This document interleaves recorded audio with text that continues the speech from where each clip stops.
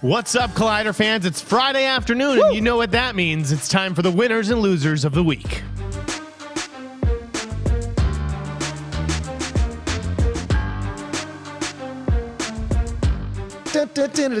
Winners and losers of the week. I feel like it should have some kind of presentation. Sorry, go ahead, Jeff. I apologize. Jeff Sneider here, joined by John Rocha. And we're trying something a little bit new this time. We're doing the winners and losers of the week. This is your idea. Yeah. So I'm excited for it. Genius idea, so direct all the hate at me in the comment section. We're going to start this segment off with the winners. Okay. And who better to start with than Stephen King, the man right behind me. Big news happening with Stephen King. Yeah. Firestarter got a director this week, and Fatia Akin. Rebecca Ferguson named the female lead of Dr. Sleep. The Boogeyman getting an adaptation from Beck and Woods, the writers of A Quiet Place. Yeah. That is a lot of Stephen King news, and it just shows that this guy's writing is as relevant as ever. Yeah. Who's a winner on your list? Well, I've got Black Panther on my list. The film won 5 Saturn Awards this week after sweeping the MTV Movie Awards. And you might say, oh, those things are not the Oscars or anything, but they are building momentum for this movie. The longer it stays in the public consciousness, the quicker it will become in contention for a Best Picture, in my opinion. And you had 5 or 6 people from the production of the film go into the Academy. So they would be part of the voting block that could vote Black Panther into a Best Picture nomination. So that, to me, is a great win for them. Speaking of the Academy, there are a couple of other new members who I think would qualify as winners this week. Kumail Nanjiani accepted into the Academy after writing The Big Sick, and he also got cast in the Men in Black movie. So it was a good week for him. Same thing with Timothee Chalamet, accepted into the Academy on the heels of his Call Me By Your Name performance. He was also cast in Greta Gerwig's sophomore film, or what is shaping up to be her sophomore film, Little Women. And then we also got a Beautiful Boy trailer, which I thought looked fantastic. I think he could absolutely be in Oscar contention. Whether he's going to be positioned as a lead or in supporting, I'm not sure. But it was a great week to be either Kumail Nanjiani or Timothée Chalamet. It was interesting to watch Jeff watch that Beautiful Boy trailer because it was like watching The Grinch, the animated Grinch. The heart just went like it got too big. Like he emotionally got involved with that, which is a rare thing to see in the Collider offices. The second winner, I would say, is Kristen Wiig and Patty Jenkins. Patty Jenkins tweeted out a photo of Kristen Wiig from the set as Barbara Minerva, aka Cheetah, and seeing her in the archaeological museum or in the history museum, seeing all that stuff as an archaeologist or possibly a curator, who knows? But the overall fan reaction was extremely positive. When it had been hesitant to confirm Kristen Wiig as Cheetah, seeing her as Barbara Minerva, the fans seemed to turn around positively on the social media, and you can't ask for more than that. Patty Jenkins just releasing these pictures, incredibly smart. I think she's a winner for doing that. It was a good week for Blumhouse as well. We already touched upon the Firestarter news and seeing that project move forward.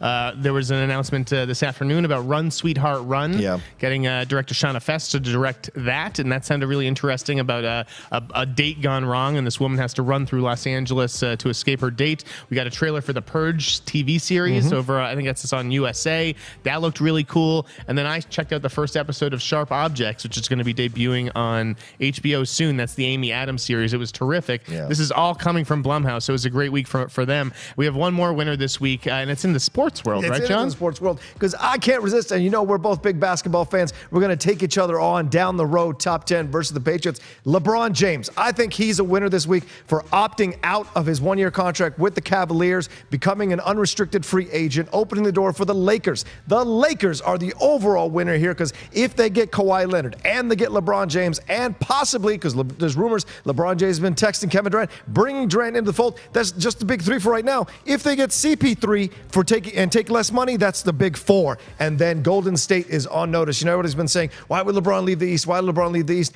Because he's tired of getting to the finals and losing. What does it matter if you get to the finals if you keep losing? So go to the West, battle the Warriors toe-to-toe for a while all year, and then take the Lakers back to the promised land. It's certainly, I think the Lakers overall are a winner this week. Well, LeBron was a loser in the NBA Finals. Who are some losers this week in the world of entertainment? Well, I would say Jared Leto, speaking of, casting news for superhero films we had there with Kristen Wiig and Cheetah. Jared Leto as Morbius, not that good of a reaction from the online media, from the social media. The internet didn't bite. It did not bite. bite at all, so to speak. Hey, they did not sink their teeth into that one. What about you? And well, just to back up about the Morbius stuff, like, is Sony really? Do they think that they can compete with the MCU and the DC universe with this Valiant universe? Yeah. This Vin Diesel, Bloodshot, and now they announced a Faith movie this week.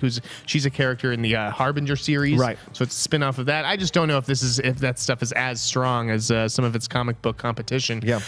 Paul Feig was on my list. You know, he signed on to do a Christmas movie that was announced to very little fanfare. I just thought it sounded really generic. I think that a couple movies ago, you know, Paul Feig was riding really high and people were excited about what he's doing next, and now, you know, it was like with a whimper this was announced. Nobody really cared. What's another one? Well, I got Indiana Jones franchise. I think is kind of a loser this week. It's been pushed back to 2020 now. David Koepp has been removed as the writer. John Kasdan has come in now. He's going to rewrite this. Who knows when we're actually going to see this film? And hey, Harrison Ford isn't getting any younger. So this idea of pushing it back another year, yeah, I love your de-aging like you see in Infinity War, and you'll see more in Ant-Man and the Wasp.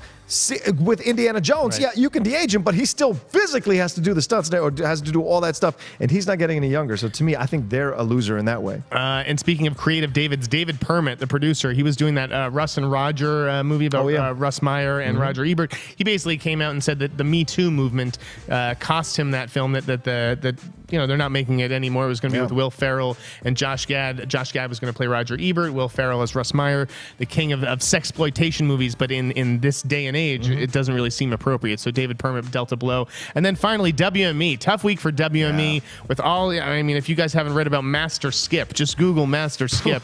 There's some crazy stories about a man who was found murdered at the home of a WME agent. Yeah.